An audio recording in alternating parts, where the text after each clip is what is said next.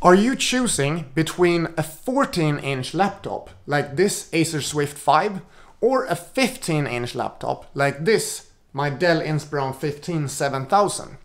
In this video I will go through what are the differences between choosing something in a 14-inch form factor and a 15-inch form factor. It's actually not only about the screen size, so we will dig pretty deep in this video and go through all the differences that will arise when you decide whether to choose a 14-inch or a 15-inch laptop. This is the size difference. As you can see, they are differing a few centimeters, both on the length, on the width, and also the 15-inch is a little bit thicker than the 14-inch. On a 14-inch laptop, you don't have space to add a numerical keyboard. There's only space for a regular keyboard setup. On the 15-inch laptop, you actually have space for a full keyboard with a numerical keypad on the right-hand side. For me, that makes a really big difference when you're working a lot with numbers. So if you work with numbers, you should definitely look into having a keyboard with a numerical keyboard in it. The difference when it comes to weight is pretty significant. In this case, I have two really lightweight laptops in the respective 14 and 15-inch category. The Acer Swift 5 weighs 970 grams, but the Dell Inspiron 15 7000 weighs about 1.7 kilos.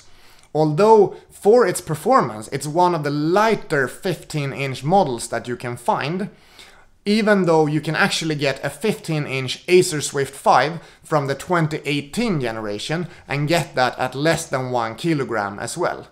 But Acer Swift 5 15-inch is a really unique product, and most of the 15-inch laptops on the market are going to be very different, both when it comes to weight and when it comes to performance. So the weight you obviously want to look out for, but what I said last there with performance is actually really important as well. Since a 15-inch laptop is larger, there's room for more cooling and more powerful components to be put into the chassis. While a 14-inch laptop has usually got a weaker U processor and a weaker MX150 or MX250 graphics card and usually one fan to cool the system, a 15-inch version can have both an H CPU, which means it's a 45-watt chip instead of 15 watts, and a more powerful GPU like the GTX 1650 that is in this Dell computer. On top of that, there's also space to put more storage and usually more slots for RAM. So in this case, the 14-inch version only has one RAM slot and it's not upgradable. But the 15-inch one has two RAM slots and both of them are upgradable, so I can myself purchase RAM up to 32 gigabytes and put in there, therefore make it a lot cheaper to get a super powerful computer than if I would have to spec it out that way from when I purchased it. Also in the Dell computer, the 15-inch computer, there are two slots for SSDs. So I have upgraded mine to have a total of 2500 gigabytes of storage. And that's something that is never possible in a 14-inch form factor, and instead you will have to make an external SSD and bring that along, which adds some extra weight, some extra bulk, and also some cables that you have to plug in if you need that extra storage on a regular basis. When it comes to having more power, you need to watch out though for how much power you have in the battery to be able to drive those more powerful components. The battery life of these two laptops that I showed you are pretty similar.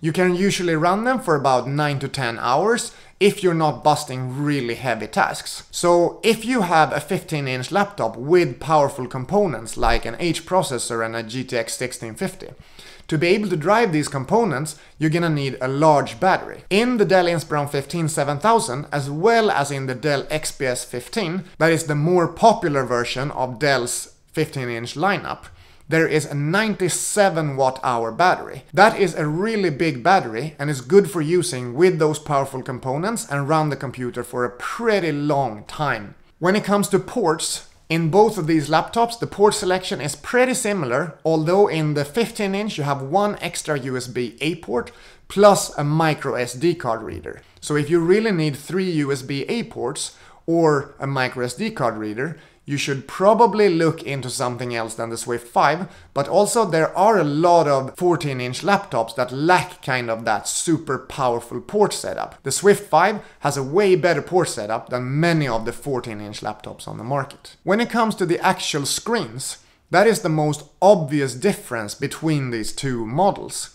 So with a 14-inch screen, you can obviously not have an as big workspace as with a 15-inch screen. But I found when I was doing work-related tasks on the go that the difference between the sizes is not actually that big.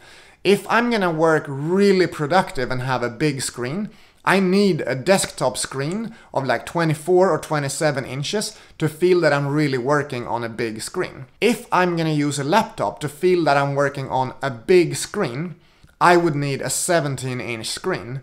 So when it comes to just screen size, I would actually be completely fine with having the 14-inch laptop and not go for the bigger version. But when it comes to the performance parts and when it comes to the upgradability parts, I really see the advantages of keeping the 15-inch and not using the 14-inch. So which one should you actually go for? In the end, it comes down to whether you prioritize weight and portability or whether you prioritize screen real estate and upgradability/power. If you really need a powerful laptop, you are not going to be able to get that in a 14-inch form factor. If you need a really lightweight and portable computer, you are able to find it in a 15-inch form factor, but you're way more likely to find what you want in the 14-inch form factor. I've made reviews about both these laptops, so if you want to see my reviews and the other videos I made about them, you can see them in the playlists that I have linked in the description below. If you want to find these laptops or any other of my recommended 14 and 15-inch laptops, you can also find links to where to get them in the description below. I am W2Best, I make videos about tech, travel and inspiration, and I will see you in the next video. Have a nice day, bye bye!